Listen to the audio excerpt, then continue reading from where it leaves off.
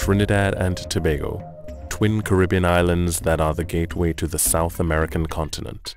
Beneath this business center of the Caribbean and tourist paradise exterior, stories from long ago survived through oral traditions passed down from generation to generation. Some became legends and myths, while others were forgotten completely, but some still affect the living today. Tales of black magic, the Soucouyant, Duenne, Diablesse, and other mysterious occurrences remain largely hidden to the outside world. But sometimes in the rural areas and even the city's underground, there are people who remain convinced of the existence of these strange phenomena. But where does this strong belief come from?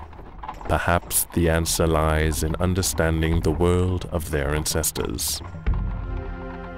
Christopher Columbus stumbled on Trinidad in 1498, and he found an island which was fairly sparsely populated by Amerindian peoples. It seems that Trinidad had been settled both by Caravan-speaking and by Arawakan-speaking Indians, both of which had come originally from the Venezuela area, the huge area between the Orinoco and the Amazon rivers. But for about 100 years after Columbus came here, Trinidad really was not colonized or settled by the Spaniards. It was more or less left to its own devices, although there was some slave trading.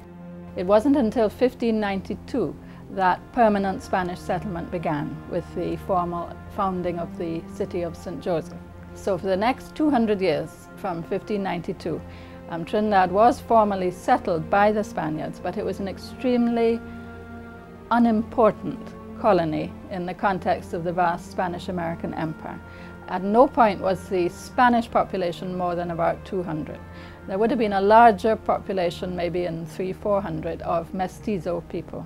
The folklore world that existed in this time, the stories that have emerged or disappeared, may have been of a Spanish and Amerindian interaction. It wouldn't be until decades later that a new culture would appear in Trinidad, impacting on its folklore. People who brought things like the Soucouyant and the Ligahu and the Diablesse, for instance, Diablesse, are the people who came with, I would say, Rome de Saint Laurent.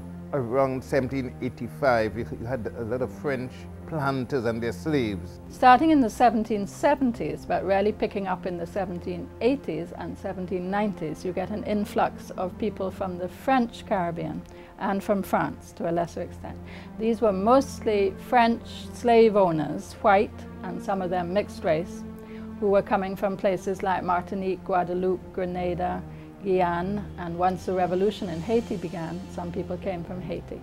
And they were the people who really established the plantation economy, who introduced sugar and made Trinidad into quite a thriving plantation, slave-based economy.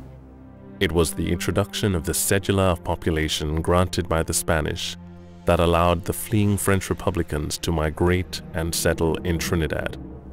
Carnival, for example, Carnival is a case in point, which was brought to Trinidad by these very people, the French. And the real origin of that must have been in Europe as well as in Africa. So you get things like the Moko Jambi, which is African, and you get things like the Pierrot, which is European.